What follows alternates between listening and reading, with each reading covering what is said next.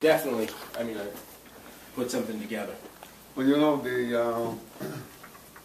one of the things that I was thinking of doing is to bring another aggregate here. You know, bring few jewelers. I had a jewelry designer, very nice lady, very elegant. She was taking, you know, some very old pieces and she was combining them with new stuff. The only problem is I made a deal with them which I will never do again. I told them that I'll take 50% of each sale.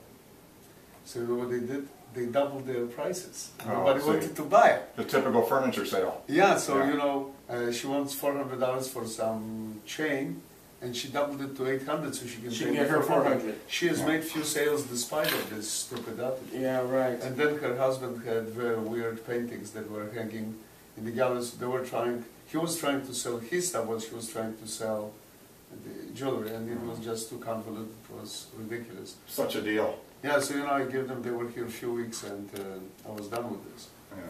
And I can tell you the one thing that I know they were doing. So there's a meeting going on right now. First, I just introduced my boy when you Yuri, get a which deal pretty like much this, you don't take owns a a lot of week's stuff in vacation, Beverly you Hills and lock very up the store. good gentleman to know. How many And times Frank you get to Rubio, be my in jewelry Beverly designer with Hills, Sophisticated Stones. you know, golden And triangle, yeah, we're you putting don't some pay things together, and rent. it's just a real good And, connection. So let's see what happens.